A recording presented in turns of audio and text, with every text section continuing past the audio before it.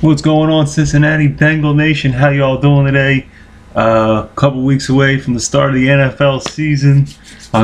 Be coming at you live with the Blazing Five. Last year we did horrible, but I did end up winning money last year.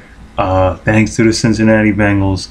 Had a lot of money on them against the Patriots at home that year. That was my big winner. It was probably one of my locks for the year. Besides the Eagles Raiders game, which I ended up really not betting. Those were like my two good solid winners that I had good feelings on, and those were my two winners. But moving forward, getting ready for the start of the season. This is just a quick video. I'm gonna come out with the AFC predictions, then I'll come out with the NFC, and then I'll do NFC first, and I'll finish with the AFC because I like the AFC more than the NFC. So we'll go AFC. Well, I should go AFC in alphabetical order. Forget about it. We'll go NFC first, AFC. And with the AFC video, I'll give you my Super Bowl winner.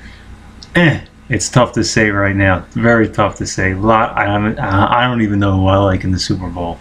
But AFC is pretty picture clear. I like New England and Denver. I'll give you that much as a hint as far as the Final Four. NFC side is very tough. I'm debating. It could go either way. Green Bay, Seattle, New Orleans. And then San Francisco, probably not. But those three, even Chicago's a sleeper.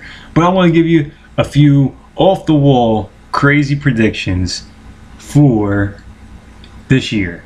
Okay, prediction number one: the rushing title is coming back to the AFC this year, and it's going to come out of Rex Ryan's house. I think Chris Johnson is going to have one of his CK 2000 type years. I really do.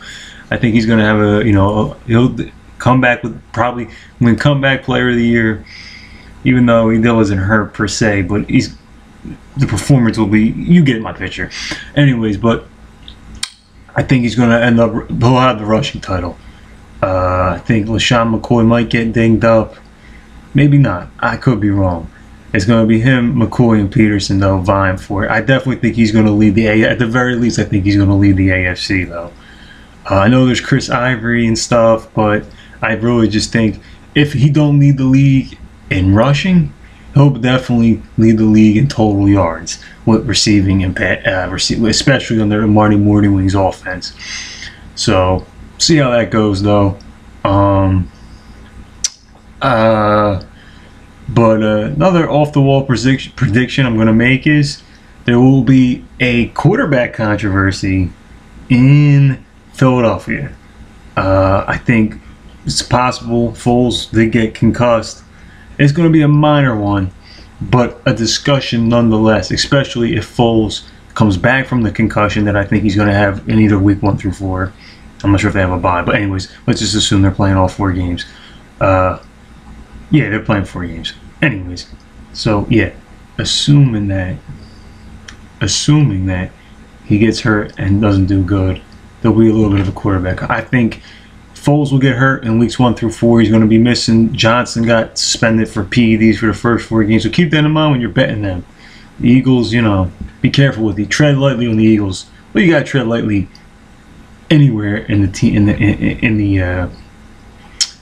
anytime when you're the first 8 weeks are the hardest. Even the first 10 weeks, and then it's kind of, like I said, after Thanksgiving it kind of gets a little bit easier. Not really, but yeah, that's another prediction. I think Foles is going to get hurt. Sanchez could step in. I really think Sanchez, if he gets a chance, any chance, is going to do really good, especially under Chip Kelly, who is an offensive-minded coach. I don't know who's that dumb. He's the OC for St. Louis. I can't think of his name. Martin Schottenheimer's son, Brian Schottenheimer. None of these mental midget offensive coordinators. I really think he would have shined. He would have had a good year last year under Marty Morningwing. Not great, but I don't know. He would have had a pretty darn good year. But I think Sanchez can really bounce back with the Eagles if he gets a chance to play. I could be wrong, but I'm a big Sanchez fan. I haven't given up on Sanchez yet. So those are my two basically Big predictions. Don't see too much else going on. Trying to think of another. Okay, receiving yards. I'll predict Calvin Johnson. But then again, maybe he's due to get hurt. You know, that Madden cover. After that Madden cover, they didn't make the playoffs. They stunk. Expectations are really high for that team. Maybe he gets hurt. So, receiving yards. I'm trying to think, who could I throw in as a second? Tough to say. It's not going to be somebody from New England. I'm trying to think. Could be AJ Green. AJ Green could have a big year. I don't think so, because it's going to be a little bit more run first and pass first versus Jake Gruden. I really can't see who's going to have a big year. I'm trying to think of another big time receiver. Andre Johnson's washed up. AJ Green will be up there. He'll be in the top 5 though. Still, I think. But if Calvin Johnson did get hurt, who's going to be number 1? Maybe Larry Fitzgerald. He's getting so old up in age though, but he could have a breakout year any year. You never know with Larry Fitzgerald. I wouldn't put it past him. And maybe Carson Palmer eases back on the picks, but you know, he struggled against the NFC. Really struggled. If you look at his stats, even though he had all these great stats at the end of the season, you gotta remember it was all against his old AFC pals, all against the AFC South, which was probably the worst division of football. Houston, Jacksonville, Indianapolis, and Tennessee, you know, the other team.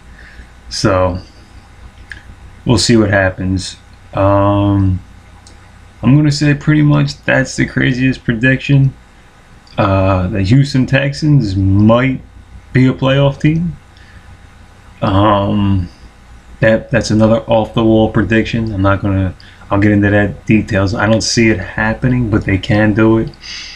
Even though I'm not crazy about Ryan Fitzpatrick as a starter, but when you got a good 2 defensive ends, J.J. Watt, and you know, their whole defense comes back healthy. You know, the other guy, the linebacker that keeps getting hurt every year, I can't think of his name. I think it's Reed, or not Ed Reed. I can't think of his name, but the middle linebacker, that Brian Cushing, he keeps getting hurt. Maybe he's healthy all year for a change.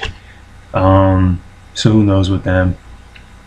But basically that's it. Just a few off the wall predictions for the job. So I forgot to put music in the background. So, but okay, I'll come out though. Probably I'll wait till like week 2, week 3, to come out with the video for the AFC and NFC predictions. Until then, guys, take care. We'll have the Blazing 5 for you every Sunday, and if you want to, we could talk a little English Premier League. Psych! We just betting straight up Real Madrid at home, baby. Just bet straight money on Real Madrid at home every game. Just bet that money. That's all. If you want to bet soccer, just bet. My advice is bet Real Madrid at home. You can't go wrong.